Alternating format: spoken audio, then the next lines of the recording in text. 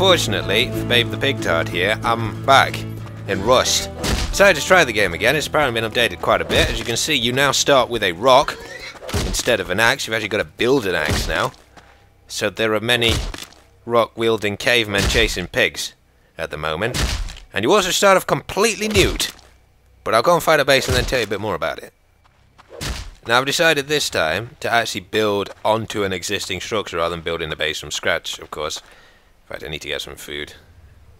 Your food and health, if you've never seen this game before on my channel, it's in the bottom right. It kind of works like DayZ, and that you've got to eat food. I actually got food poisoning there, which is why it took away a little bit of my health, because I'm eating raw chicken. You can, of course, cook it on a fire. But I'm looking around a bit. I think this is probably a pretty good location here. Got some neighbours, as you can see. And actually down there's a glitch zombie area where there's just a ton of zombies and suitcases, and that's basically where you get blueprints, and from those you can build better stuff. If you're wondering why I've just killed a pig and I got chicken, don't even ask. Apparently it's a chicken pig, which in my opinion is probably the best kind of pig. But it looks like my neighbours here have been abandoned. So I'm going to see if I can fortify this up once I've got some wood. And see what we can do from here. I've just started barricading up my base. I'm not going to show you the crafting system because I've shown it in previous videos. If you're new to the game, you basically collect wood, resources, and then you can craft all these different items. These are just standard wooden barricades. They can get knocked down with a hatchet or with satchel charges, so you're not entirely secure. But I'm going to put a door at either end just because I don't want to get trapped in at one end, because one of the problems you can have is people rolling like teams of two to come and raid your base. One just watches the door and the other tries to hatchet it down. And that's, you know, that's generally what people do. So I want to have a sort of escape route out the other side in case anybody does that, so I can come round and shoot them. Managed to build myself a handgun now. Got to get some more bullets though, because I've only got 11 rounds in it at the moment. Sounds suspiciously like a plane. It is. So, in this scenario, the radioactive thing and the zombies have attacked us. There are supply drains which drop these massive loot piles over the land that parachute down. These are added in quite recently to the game. So, as this one's quite close to me, in fact they both are, and that zombie's after it as well, I'm going to go and see if I can get some stuff there. The problem is that, of course, everybody can see this parachuting down, and it does tend to contain C4 charges and stuff like that. So basically everybody goes there. Oh, that blueprint it was he gave me. That's good. Now I can build an M4. That's the best gun in the game at the moment. There are no snipers, because basically people would build a high tower and then just shoot out of it if snipers are in it. Like that tower there, in fact. You can still kind of snipe with the M4, but there is a sort of...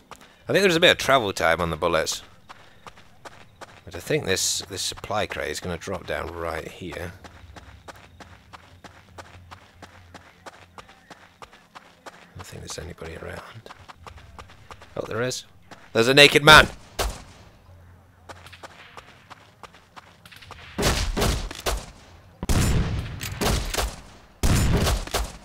This truly is a land of cocks. I'm not just random banditing here, by the way. Oh my goodness. C4 charges. But this game is PvP, essentially. Oh, that is a terribly unfortunate shot of that guy right there. So glad the armor bar's covering him. Not entirely sure why there was the decision to make everybody naked, but still got myself a shotgun now, so be able to put this to good use. Try those satchel charges somewhere. I figured this was probably the most interesting base to break into, since they've even decorated outside with these pole things. Somebody is clearly no life, this one. But I would imagine behind this door there's just going to be several other metal doors as well. Satchel charges are very expensive, so you're pretty much... In fact, I think you need at least 2 for a door, perhaps 3. So I won't be able to break through these. Unless somebody's already damaged a little bit first, which I don't think they will have done. No. But that's basically what they do, so you can break through. They are really expensive though, so you've got to spend so much time actually building stuff to do it. I'm not entirely sure that Rust has the right sort of crafting system in it, and that even to build something like a wooden door, it takes like 30 seconds, and you can't basically do anything else apart from that. It's like when I'm playing DayZ, I feel kind of like I'm surviving, whereas in Rust I feel like I'm sort of inventory managing, just to do little things. It's nearly night time, but I'm just going to check out this compound here, and then head back to my base, because pretty much all the other survivors will be back at theirs, so there might be some good loot left here. But at night, the zombies tend to be a bit more aggressive, and you have to use like torches and stuff which give away your position. What the fuck is that? It's a bear. Holy smokes! Apparently they've put wild animals in this as well then. I made myself a bear jumper. I've already got that. So you can give you like your blueprints to your friends and stuff. But I don't get the hell out of here. Man, I'm so glad I was inside there.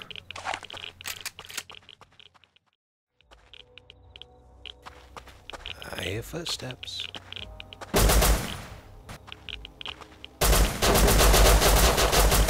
I don't think it really helps. Everybody's dressed as a bandit. Right, this guy's fucked. So that's the first non-naked guy we found, fortunately, as you can see. Actually, he hasn't got a top on there, but when you build clothes and stuff, it basically puts those on you. So you can see how much sort of protection people have got now. Of course, previously, it was just like a fixed model. It's kind of a big improvement, really, to the game. He's actually got some rad suit pants here and stuff. So, as you can hear, there's a bit of crackling in the background. Certain areas, like the one I'm at where loot spawns, they have radiation. And that's in the game to kind of stop people building in the best areas and just like hoarding all the loot. Because obviously if you stay in a radiated area, it'll eventually kill you if you stay in there. So you basically can't build in areas like that. So it's the next day, and somebody's actually built overnight a base right next to mine, just on top of this where I was yesterday. There's a guy right there. I think I just saved my neighbour there. I think that guy was waiting outside, because he's built like a little... I think that guy had built like a little... You'll see it in a second, it's just around here. But, yeah. You see, he's built this little, like... set of... I think that's the guy who actually... Now, that wasn't very nice. I suppose I shot him, but it wasn't very nice because I actually saved that guy from the guy who stood behind his door. He was also waiting for him. But I think that wedge guy is actually the guy who lives in this building here. I think he just came out as I shot the guy who was up there. So I kind of saved then killed him. Of course, in this game you just respawn straight back in your base, so he's probably up there at the moment. But I think he lost a shotgun there. Yeah, you see, he's fortified all up here. I think you can actually get... Yeah, this guy was waiting for him. Oh, crap. Oh. So I've decided to just come back and kill Wedge, as you do. He's definitely still in here. I heard him moving. Well. This 9mm is doing well against all these shotgunners. Oh, God, it's like a free sale on naked people. That was a mistake.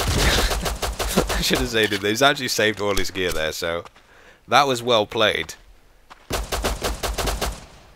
He's dead now, though. I think he was trying to get his shotgun back. But he did bleed in this, so he pretty much bled out there. Fortunately, these guys have probably got some gear, yeah. Yeah, that was actually a really nice move from him, because he locked the door behind me when I was actually in his base, so that saved all his gear.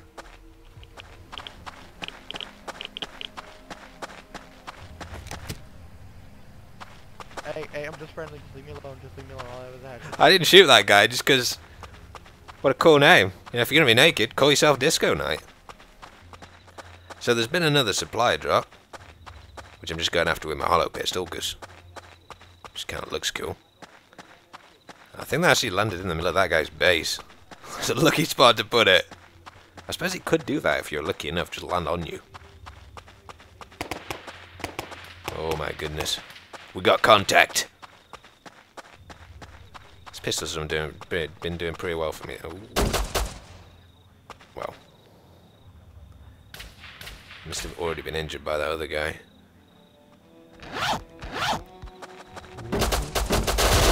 Got a bunny hopper. Oh crap.